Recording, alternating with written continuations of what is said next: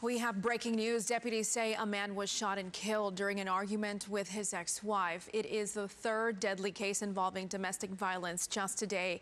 Eyewitness News' Nick Notario joins us with the very latest on this case. Hi there, Nick. Hi there, Myra. Yeah, we just got here moments ago, and Sheriff Ed Gonzalez tweeting out the details not too long ago. Here's what we know up in Northwest Harris County right now. They says an ex-husband showed up to a residence where there were people inside, including the ex-wife, and there was, according to Sheriff Gonzalez, an argument over property between the two. A fight ensued between the ex-husband and a male, and that's when one of the men got a pistol and shot the ex-husband.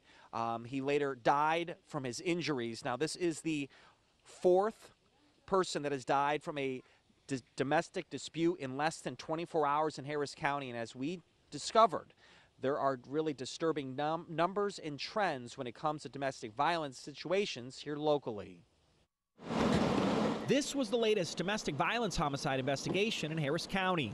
In the northwest part of the county, deputies were called to this complex around noon. When they arrived, a 22-year-old female had been shot one time by a male who had forced his way inside the residence. A male who wasn't a stranger to the female victim. That male was an ex-boyfriend.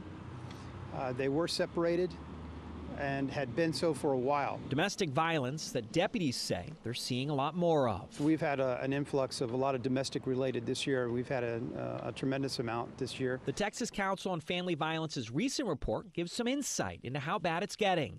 What it shows is statewide domestic violence homicides dropped last year, but in Harris County, which leads the state, it rose by 9.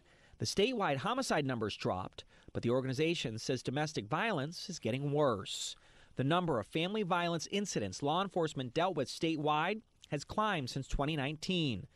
They've also seen a disturbing trend with how domestic violence homicides are being committed. Homicides with a gun rose from 67% in 2020 to 75% last year.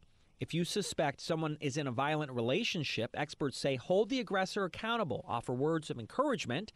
It's also important to believe someone, and if they don't seek help right away, it's okay.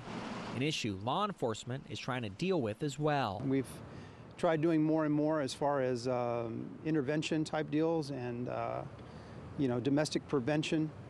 But it's something that unfortunately we do have to deal with. In order to cut down the number of scenes like this, advocates say families need more resources, new policies in Austin, and educating not just victims, but the community about this growing issue. Nick Notario, ABC 13 Eyewitness News.